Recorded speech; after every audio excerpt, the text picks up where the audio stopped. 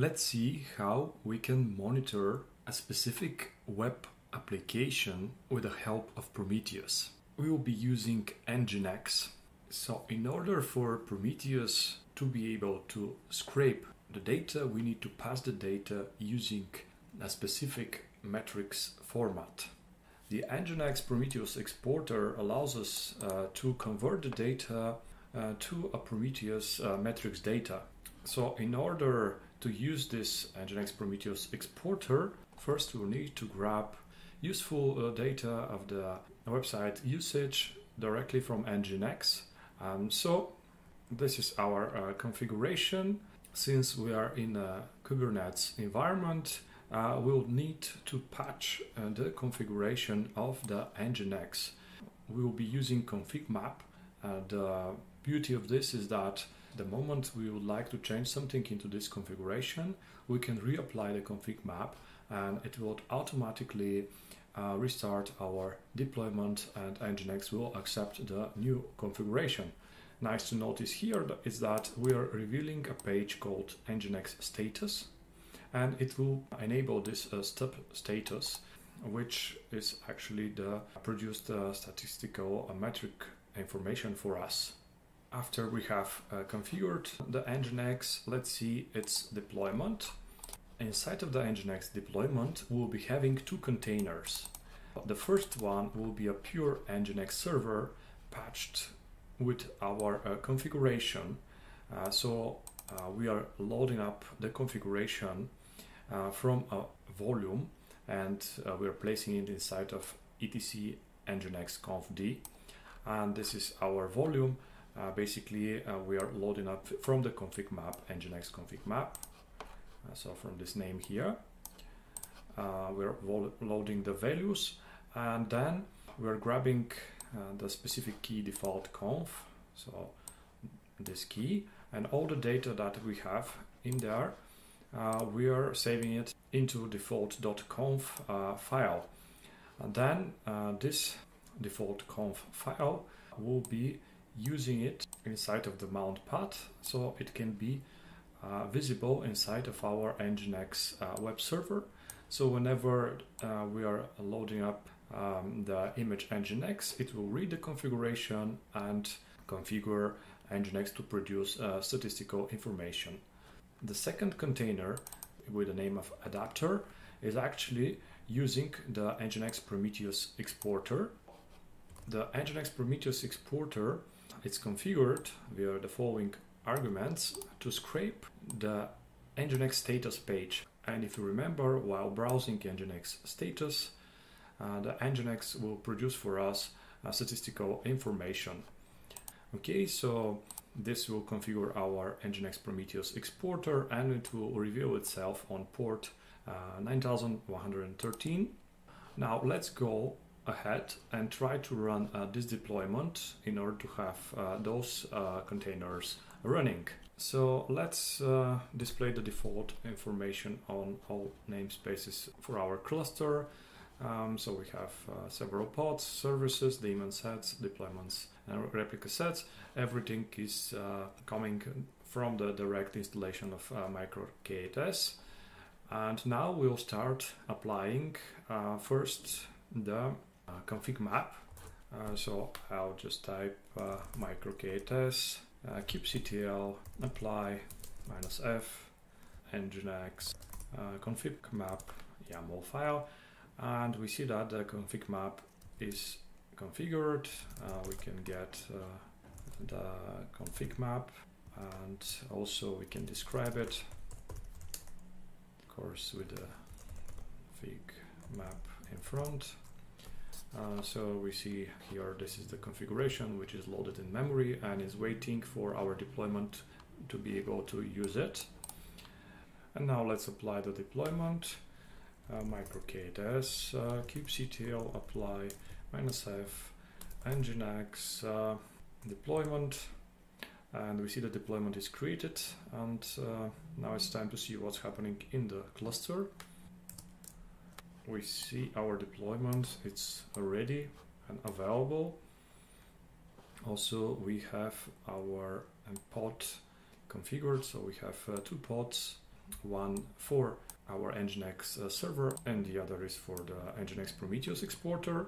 All right, and now let's actually expose those pods using a service. Let's see the configuration of the service in order for us to be able to browse it later.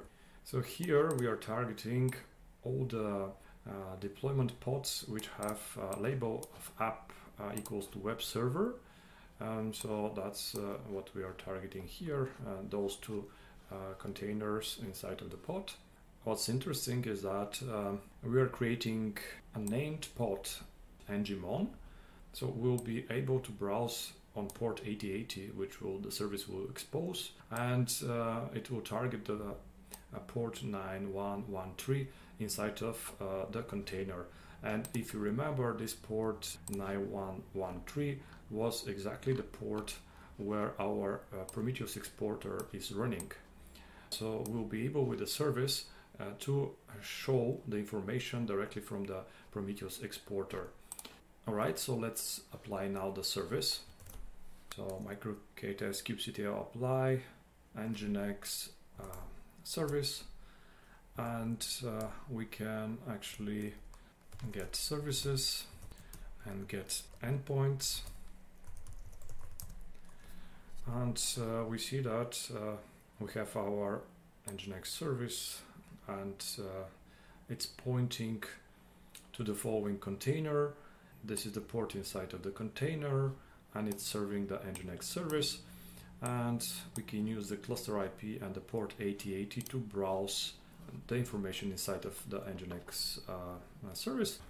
Let's browse port 8080, and we see this is the Nginx exporter. We can also see the metrics URL, and that's was our goal, to be able to export the information. And now the next step is to be able to feed this information inside of the Prometheus. So for this, we'll be using the so-called service monitor. So its goal will be to check with the interval of 5 seconds whether there is something new inside of our metrics URL, so on this service, and whenever there is something new there, to register this information inside of Prometheus. What's important here in the configuration is that you should use string name as here in order to connect the service monitor to the service. So here we are having a named port with the name of Nginx, and the service monitor also is using this port in order to connect to the service and start listening for updates and fetching those updates to Prometheus. Now let's apply the service monitor configuration. So type micro-k-test kubectl apply service monitor YAML, and we type -f for file. And here we see an error. That's because we haven't enabled Prometheus, and let's do this. So enable Prometheus. Then I will be able to apply the YAML file, because it's actually specific to the Prometheus. So I'll just reapply the service monitor manifest configuration, and we see now that it has been successful. And now let's take a look on how we can connect to Prometheus. So micro-k-test kubectl get all namespaces, and from here we'll see our Prometheus. It's listening on the following IP with the port 9090. So I'll browse this service. Okay, we'll go to port 9090, and that's the Prometheus. And here, from the status, we can go to targets. And here we see a lot of predefined targets for monitoring the whole cluster that we're having. And now let's find our application or our Nginx. And as you can see, this is our target, and this is the endpoint. So basically The metrics are being successfully read and scrapped by Prometheus. So that's how. From here you can make queries on the data and also display the data using Grafana. Okay, so thank you guys for watching. I hope you enjoyed the content, and if you found the information helpful, you can subscribe to the channel.